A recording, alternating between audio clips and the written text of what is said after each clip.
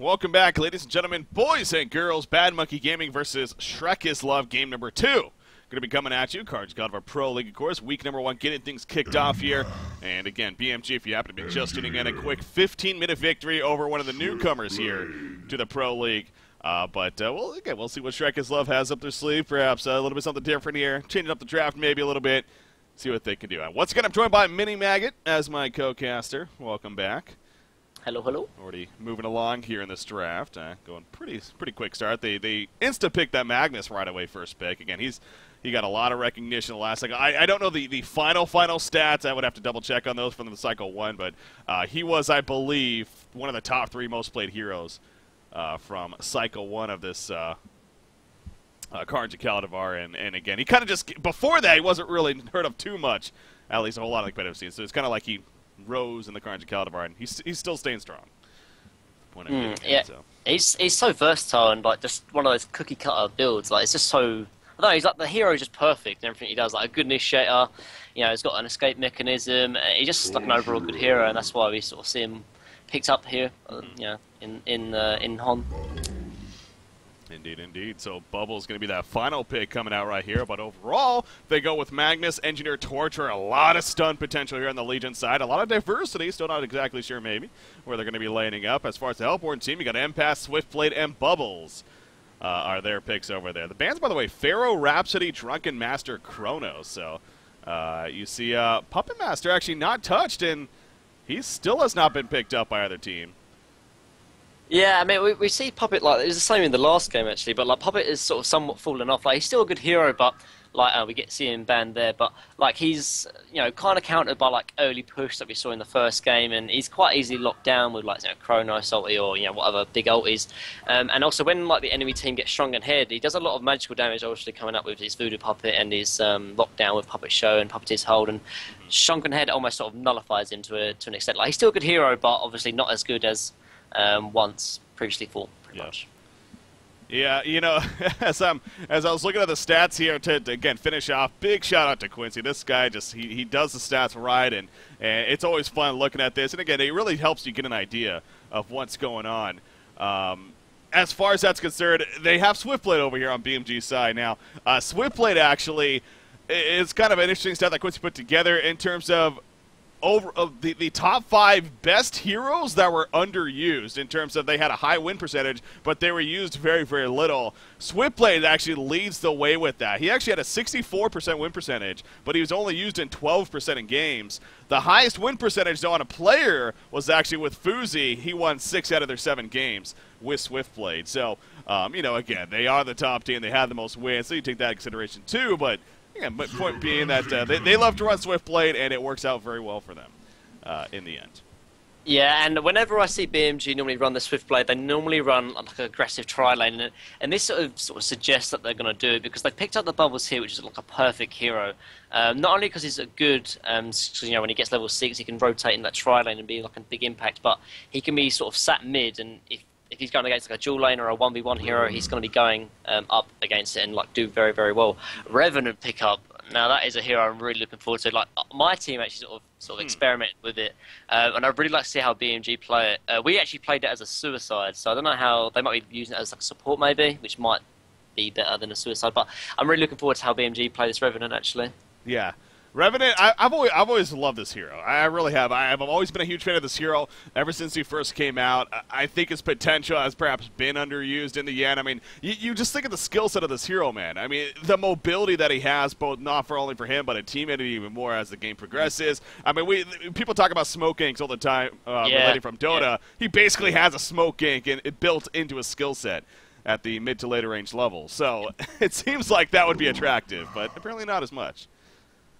Yeah, like the only problem with like the hero, why we didn't see up earlier, is he doesn't obviously have a set lockdown stun. He just has a lot of damage, and with you know, supports, like you always pick the support for like, you know, the lockdown. Obviously, Revenant doesn't offer that, but I'd like to see how BMG play actually here. It should be very interesting, and like especially after, I know it's not recent, but you know, somewhat recent, where he could level up his ulti at level 4 and you know level 4, 8, and 12, I think. It's actually a really, really big influence. Like, it's not you wouldn't pick up the ulti at level 4, but you'd pick up at like level 8 So like you pick up at level 7 and level 8 to get the level 2 ulti, and level 8 and level 9 is where his ganking potential it goes through the roof, like you said about the smoke gank, and it honestly is similar effect, if not even better. So Yeah. I'd really like to see it. And like BMG is like a hero or a team that always is like early aggression and roaming, and this sort of style of hero is almost perfect for their play style. It feels like. Yeah. Yeah, again, the fact that it's being played by BMG, that's true, too. That kind of took me a second to even realize. You would think maybe it'd be an ogre over here. I think orange when I see that tag. But that is not Orange Esports. Not anymore. Bombardier being right-clicked here. You can tell maybe BMG trying to have a little bit of fun with this in terms of a couple of different picks. But at the same time, I say fun lightly because, I mean, obviously, again, it's a game. You're having fun. But experimenting when you are facing against, this isn't your CiC Esports matchup or your Reason matchup. I mean, this is a team that's less experienced. So this is your time now, if you are BMG, to maybe try heroes that you normally wouldn't against those teams. In a tournament environment, they go with Thunderbringer. I mean, we've seen Lim play this before, and he's dominated. Yeah.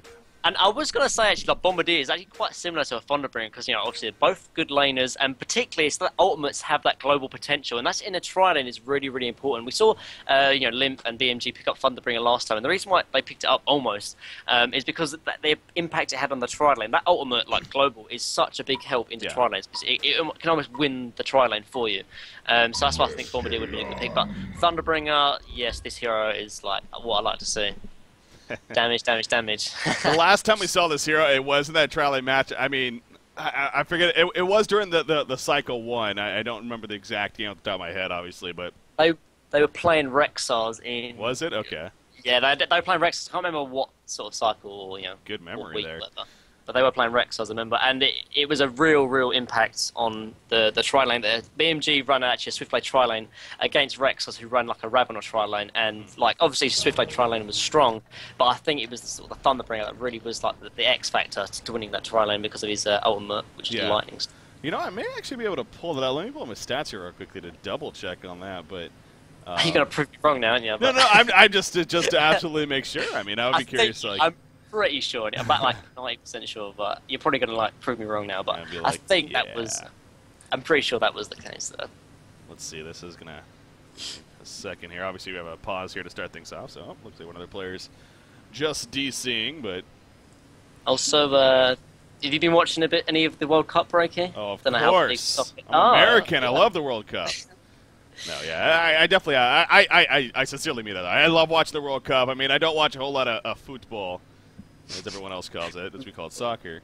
But I do watch the World Cup, and I do care to watch it. So, yes. America got a good win over Ghana, on one day, 2-1. Yeah, 2-1. I mean, and now we got Portugal next, and they're down a couple men. So, I think our chances are actually decent.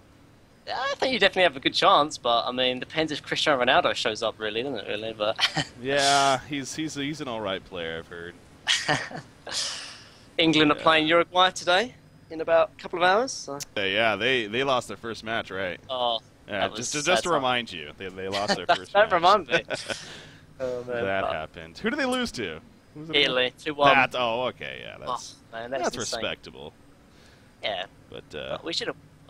How about Spain, though? That's the story, man. Yeah. That's the story. Oh, insane, man, insane. Like, did you watch the Netherlands game? Oh, I my did, God. yeah, I did. Insane. Whew, yeah, that got out of hand quickly. That was, like, humiliation, like, to put it lightly. Yeah, and then 2-0, they lost to Chile, and it's like, well, we're done. So much for being the returning champions. Yeah, and that's what it's like. Like, if you're, obviously expected to win, or at least do really, really well, like, the pressure's definitely on. Like, in terms of any sport, really, isn't it? So, indeed, including Heroes of New Earth. Yeah, exactly. That's what I was trying to link it to anyway. Of course, it all goes back to Han. I do have that stat, by the way. Thunderbringer was actually played twice last season. Once by Olympus, we're talking about. He was also played by Imba Boy in a match. I don't know their opponent actually, but anyways. Yeah, it was played by Limp, though. He went 9-1-9. He went 480 gold per minute. He basically dominated, and it was only a 17-minute match, so ended very quickly. Because of the Thunderbringer. Exactly. Simply. Just because of him. So, yeah, it's shaping up to be a good game for them in that sense, obviously, but we'll see again. Well, Trick us love, and, they went Arachna, but I don't even know if we really talked too much about that, but the Arachna pickup. Yeah, like the hero's really, really strong. But I think, obviously, like I said before, I think this might be a tri-lane with maybe Empath, Swiftblade, and Revenant going in the long lane, I would assume. Which is fine. If Arachna goes mid, it should be, this is pretty expected. And then Benzitum goes Suicide, and then the pretty Magnus Engineer Torture goes short lane. Yeah. But we are underway, so we'll have to see what the lanes are like. That we are. He's back and good to go. Again, who's going to go where? Magnus. The hatchet on him. He's headed towards the middle lane, it looks like. Kind of just making a point to go to the lanes right off the bat. Not a whole lot of, running to the other side, warding up. Obviously, those junglers on either side, so not really too concerned about that. But Arachna is going to be heading bottom with Torture, it looks like, baby sets. It's kind of a 2-2-1 setup here. Yeah, I'm not too fond of this. I think it's pretty obvious that BMG are going to run an aggressive tri-lane, and unless Shrek's Lover are confident in just sort of rotating the engineer down bottom when the tri-lane happens, I think it would have been a lot smarter if Legion started with a tri-lane bottom, because if you sort of have to rotate lanes because of what the enemy does, you're going to be sort of 30 or 20 seconds behind, and that obviously gives the advantage to your enemy. So I think it's best to sort of start with the lanes you want to start with, if that makes sense. And so I think if they are going to run, the Magnus or the tri-lane bottom, they might as well just start with the heroes down there. And if they are going to run the tri-lane, I think Magnus would be a superior pick than the Arachna. But I mean, either way, going against the Swiftblade tri-lane, I've said it before, this tri-lane is almost, it feels unbeatable. The potential of a hero to go in and initiate with not be stunnable. No risk at all. He's completely fine. Obviously, it's all magic damage at level 1 or level 2, level 3. So Swiftblade is the perfect hero. I don't think there's anything that beats it. Almost, that's what it feels like to me anyway. Yeah. So yeah, they might engage on this torture. And the wall really does it too. I mean, when you have something blocking your path, that's actually torture. He almost got in some trouble there, but he's gonna be fine for now. But Arachna might need to. Okay, no, she's fine too.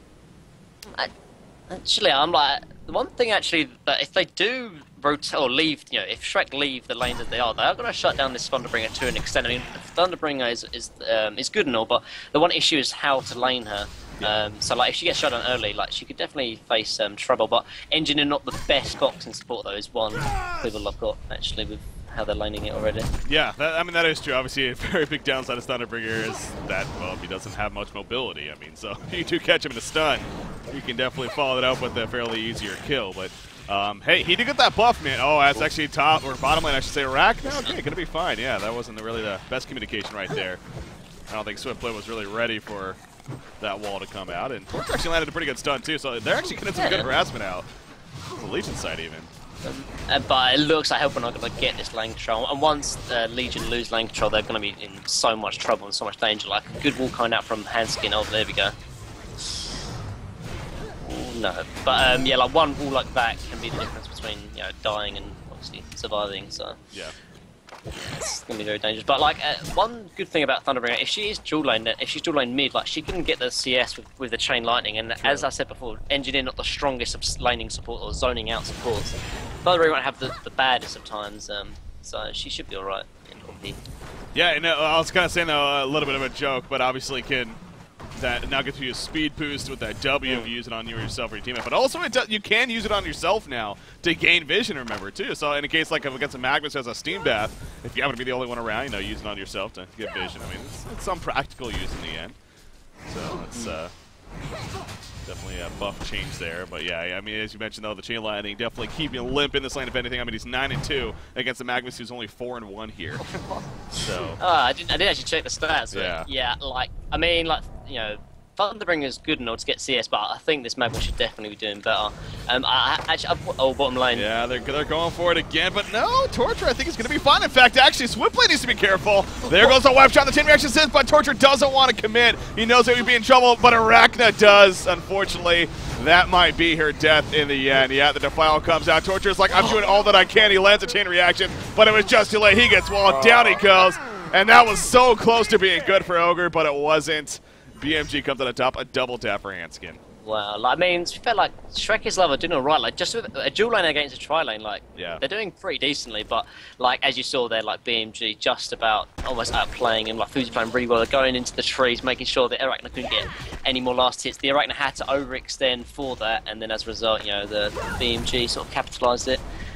So, well played coming out from BMG, actually.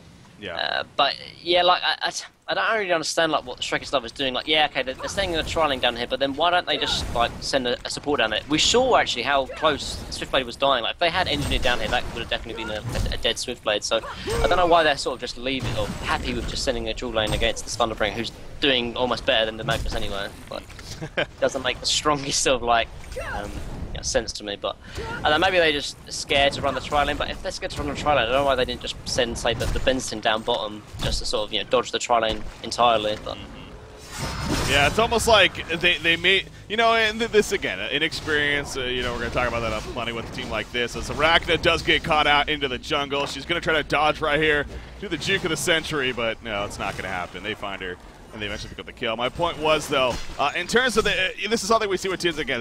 They're less experienced. They get committed. They make a point off the bat. They go for a lane setup.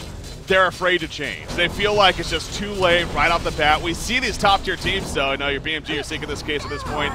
Nice exchange right there, actually. A double tap coming out for Silka. But anyways. They're willing to make changes. They buy the TPs. They make the adjustments if need be earlier, right off the bat. So I feel like that's also maybe come into consideration here. They might have realized, oh crap, we're going up against the trial lane. This isn't good. We're kind of stuck with it though. As Lim gets the kill, middle lane. Yeah, it's a lot of damage, man. This early on, especially. Yeah, exactly. Yeah, I know exactly what you're saying, but I mean, like, I know Zinc actually, like, is a particular team that actually focuses quite like if a lane is unfavourable, they'll definitely swap up the lanes almost instantly. I know Zinc quite a strong believer in that. And I think it definitely works. So yeah, there's definitely a lot that this new team can definitely learn from, but like not to discourage them. I mean, I remember when Rexars were the new team on the block on Cycle 1, and like they came third in the end of end of Cycle 1. So there's definitely like good potential here. I think they just need to make sure like not be disheartened and definitely focus on improving and. Well, this could be a kill on Empath, actually. Kegs down easily lands. Turret comes out. Empath, he's now level 6, so he's not going to have the as one, but he does have the Essence Leg. It's draining plenty of life. In the meantime, Torture gets caught off to the side. They're going to commit onto him. The Impalement's doing some return damage. He's going to stand his ground. Chain reactions, no, just a little bit too early. He knew that he was dying anyways, but here comes a Nightfall. Down goes Swiftblade in the end. The Kegs assisting as well. Engineer in trouble. There's the Thunderbringer ultimate coming into play, and he gets the one kill. And Thunderbringer's here himself as well. And guess what? The Legion team is falling like flies. Down they all go. Revenant stays alive. And Limp is here, baby. He comes in, double tap. But I was just kind of like, Torch's pretty in trouble as well. They don't even care. Just going right in here. Level 2 Torture. Yeah. Oh, he uses it on himself. All right, gets the vision. And should be, I think actually what Benson did there is probably the right play. Like, when a tri-lane's going bad, it's the other solo lanes that really need to sort of help in and make the difference in the tri-lane. So well play coming out from Benson, but at the same time we saw Limp do exactly the same thing, and Thunderbringer offering maybe a little bit more than the Benson, and as a result, Magnus might be in trouble here actually. Here comes the dive game from BMG. This is another power of this, the Empath Swiftblade especially. Yeah. Like, the Swiftblade just can go in knowing he's like not in trouble at all, but yeah, like well play coming out from the Benson, but obviously in the end Thunderbringer comes in and does almost the same thing but almost better because it's higher level and more impactful than this Benson early levels. All the while we have like we had Jonas Fam just farming up the top lane, getting further and further ahead in this lane as well. But Jonas Fam is sort of the one hit person I wouldn't expect to be sort of staying on his lane actually and farming, but he's happy to get what he wants, I guess. Yeah, this team's doing his thing, and he's having an all right time at the top lane at the same time. So he's just fine being 0-0-0. That is really true though. Last season he had to beat top 5, I believe, at least in the kill to death because he was just so active, or at least kills per game. But this game, not a whole lot going on. Yeah, middle lane, Arachna. Uh-oh. You are in trouble. Is that the Revenant invis? No, that's the actual invis from Maroon right here. The Legion team's ready to respond. They got kind of some support, but uh-oh, here comes Revenant from the side. There's a stone with Empath. And Arachne, he gets the magic card. I don't even know what I'm saying anymore. Thunderbringer's gonna end up. No, he lives. No, he does fall in the end. I was trying to say hardened carapace. Magic carp he uses on him. So that doesn't even make sense. That's Myrmidon. He did something magical and it didn't work. We'll just leave it at that. Arachne's actually not a bad hero. Actually, like, obviously increased the magic armor quite a bit, like 8 at level 1. Actually, it's pretty decent spell, I guess, against all this sort of burst damage actually. But yeah, like here comes the rotation coming up from Bubbles, and you know, Azrael getting further and further ahead. But I mean, this is probably what was to be expected. Like BMG, just like one of the most active and strongest teams in Honsing right now, and no surprise really. Middle lane again. Magnus, he's gonna he's able to disjoint the stun right there with the stun away himself, but in the end, no kills happening, just the roam. Thunderbringer's level 8. I just see that blast lightning. Gets the chain react or the chain lightning. No, he cannot. In the meantime, actually, Empath does get caught to the side. Level 2 torture, so not the most damage coming out. And actually, Revenant is also coming in. Here comes Engineer. It's numbers advantage in favor of the Legion team, but it's power advantage in favor of BMG right here. As the As-1 is used on a Thunderbringer right now. He is chasing. They do have Swiftblade in pursuit as well. So the Legion team, Shrek is love. They need to be spreading out here, running away, doing everything they can to get the hell on out of here. It's not going to happen, though. Down goes 1, down goes 2. Nightfall going to be used. I don't know about that, though. Serpentine, he's done away. They get the code of Thunderbringer. Well, but at what cost right here? Magnus, okay. They have no vision, I guess. Do they have any kind of AoE, though? Yes, they do. There's a Mortification. Oh, he's done away. Maybe. Empath. Wall. Anything. 5 seconds. He has a slink. Magnus down to range. Okay, no, he gets caught. And BMG's continuing to just have fun with this. I think Hanskin's dead, though, at least. Maybe? Yeah, he's dead. We ain't making big plays here, Hanskin. All right, well, we get him. And here's Bubbles. Coming back in. Finally got involved in some action. He wants more, damn it. It's just not going to stop. Here comes the port through. Down goes Arachna. The spin on top of Engineer off to the side. Swiftblade, though, he's taking some tower damage. He needs to get the hell out of there. Bubbles, he cannot go up that ledge, unfortunately. That is not allowed unless you get S2'd. Yeah. I mean, at one point to note, though, like BMG, what I really this is more early game, but they rotate lanes really, like a lot more often than the other top teams, and I think that's like something really to note here. Like for Shrek is Love, they were kind of almost like stagnant on their lanes. I know Benson did eventually come bottom in the end, but like by that time, BMG were I think 3 or 4 kills above them already, and like when BMG see an opportunity to gank, they just do it. There's like no hesitance about it. They just do it 'cause, like they know. To get ahead, like they can easily just gank any lanes, and obviously they're good players, so when they execute a gank, it's gonna go almost flawlessly. So I think I think probably Shrek's Love now. Watch this free. Oh my, that damage from Thunderbringer. Yeah, it's ridiculous. Yeah, like, I mean, just trying to help Shrek is Love any way possible. Like, just watch the replay and point out any mistakes, any laning errors, whatever. And like, you can definitely, like we said before, talking about with Brex or whatever, they weren't the strongest team coming into it, but in the end they ended up, being a very, very strong team. So there's definitely a possibility to get strong. To go for. I mean, the draft I think really was pretty solid here for the Legion team, and that there's reasons for other heroes, especially that Arachna final pick. She's a good hero against the Soulborn team. It's just a matter of the laning was the biggest deal. And like I said, they got committed, they stuck with it, and in the end, it's just now completely one-sided. As I mean, again, it is BMG, so they keep going back to that too. But learn from those mistakes. You should be making those adjustments. Yeah, definitely.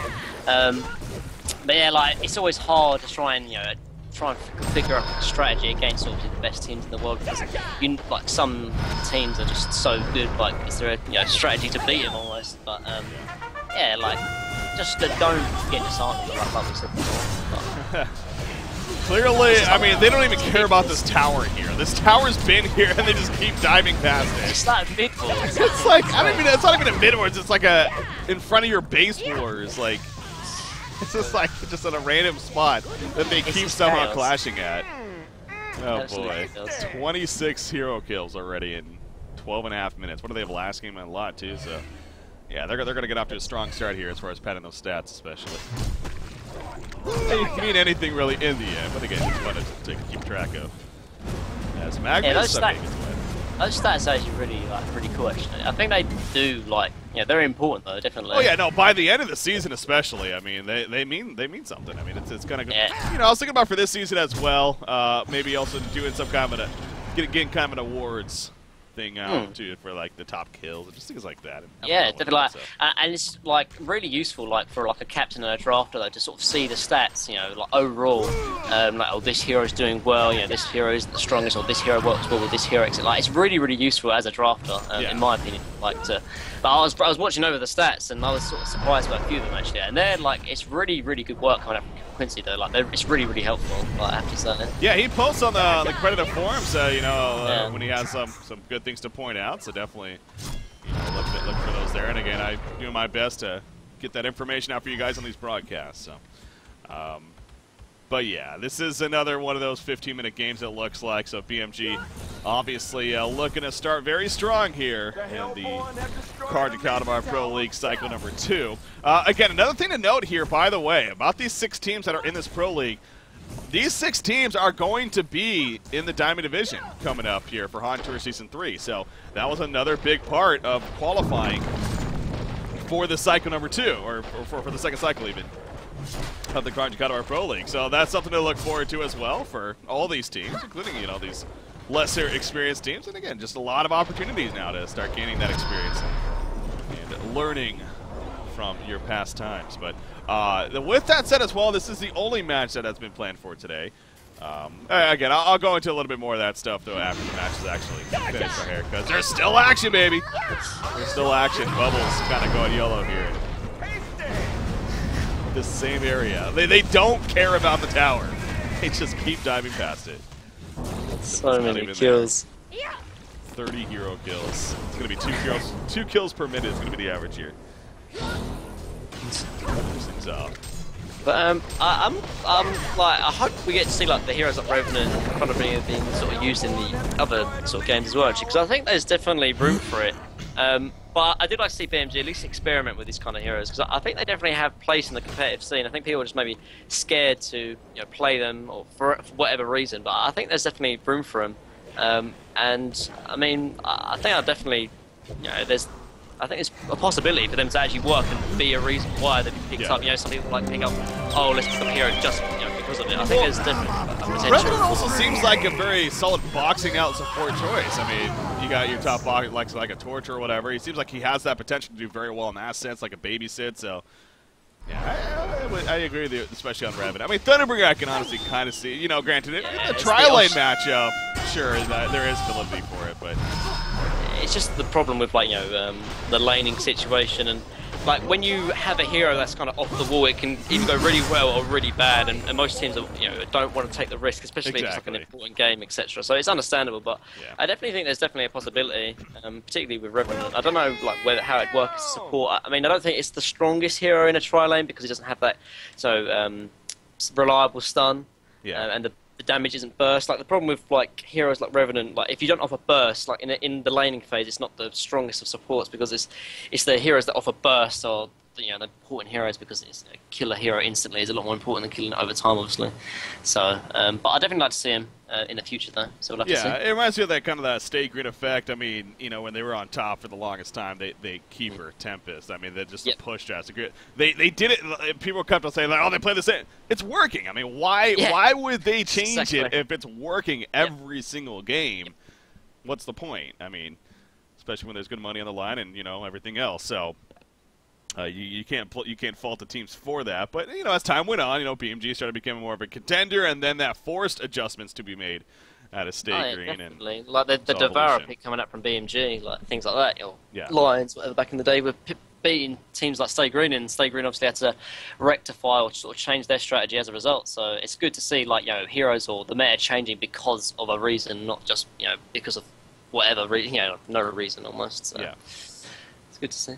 All right. With that said, again, though, that is going to do it for a game, or for the series even.